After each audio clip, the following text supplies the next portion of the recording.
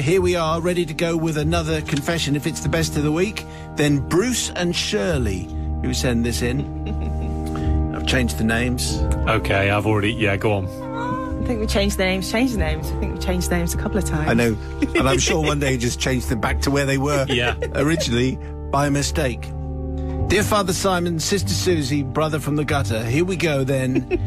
Let me tell you, says Bruce, is what my guess is. Let me tell you a story of an everyday parent's nightmare. I'll change the names, as two of the people don't even know today that this happened. Uh-oh. So pour yourself a stiff drink, close the curtains, and I will begin. I think, Bruce, you're building your part up here. You're writing a confession at afternoon theatre, but anyway... He's painting pictures with words. That's what he's theatre. Right, okay, cool. Was that a thing, afternoon theatre? It was! In the 70s. Anyway. A group of us decided to go on holiday to Florida to visit the home of the mouse with the big ears. Now, I know about the mangroves and the beaches and the swamps and Key West and Key Largo, yada, yada. But it was Disney World for us, baby. The Magic Kingdom, the rides, the overpriced character breakfasts, the choice of Disney music on the radio, the Disney-themed drinks at the bar, the Disney bedrooms, Disney food, and Disney films on 24/7. I think the clue here for you, Bruce, is the word Disney. Yeah. And then world. World of Disney. World of Disney. It's everything Disney that you could possibly want. That's what Disney World is all about. Well, one day, two of our group, who we'll rename Denise and David, wanted a day to themselves for some quality adult time without their child, called Baby David. Not a very original name, really, considering the father, but we overlooked their lack of creativity and assumed it was because they were a gangster family or something like that. Somewhere where the patriarchy still ruled and is waiting to be dismantled. Now, my guess is that might have been Shirley who added that bit. Yeah. So being the nice people that we always promised our fairy godmothers that we'd grow up to be, we said we would take baby Davy with us as we were going to visit downtown Miami. I mean, I wouldn't want to take a baby downtown Miami. But anyway, we volunteered.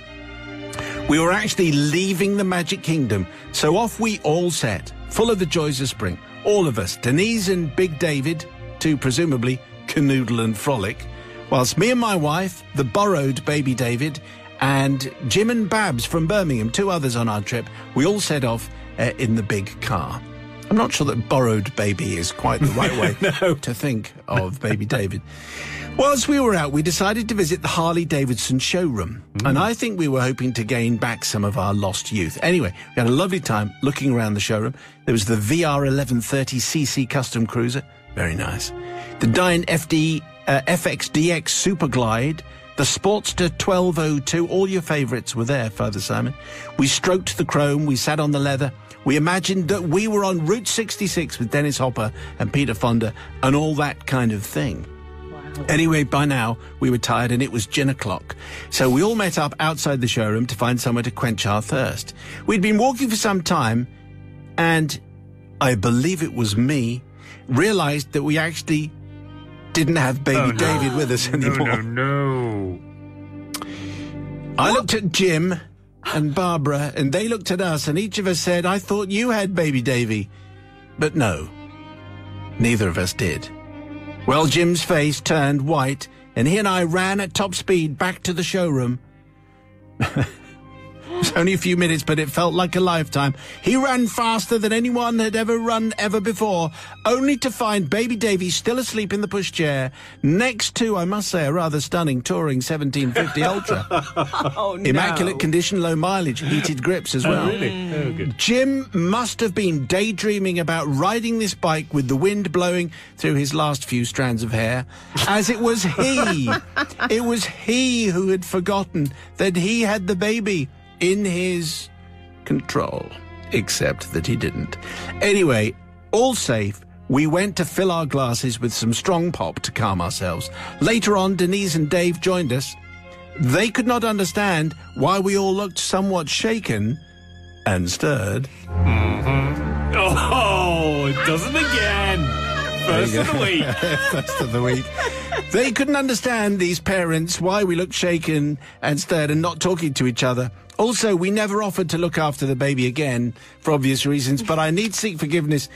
Not really from Dave and Denise, but from baby Davy, as we completely forgot that we had him, which is not really something that grown-ups should do. No.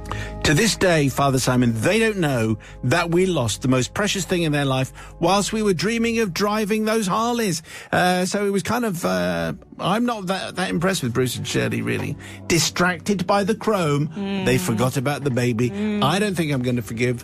What do you think, Sister Susie, the voice of responsibility? Well, I just think the fact that it was that long ago and they can still remember all the details about the particular Harley that it was just shows you how distracted they were, and they didn't really care about baby Davy. So I just think, no, not forgiven. If you're going to take your friend's baby, you look after it and you don't lose it. I think that's a fair comment. Let's try the brother from the gutter. Well, I'm going to forgive. Number one, I went to Florida once. I shan't be going back. A little bit too hot for my liking, and I thought the reference too bling as well.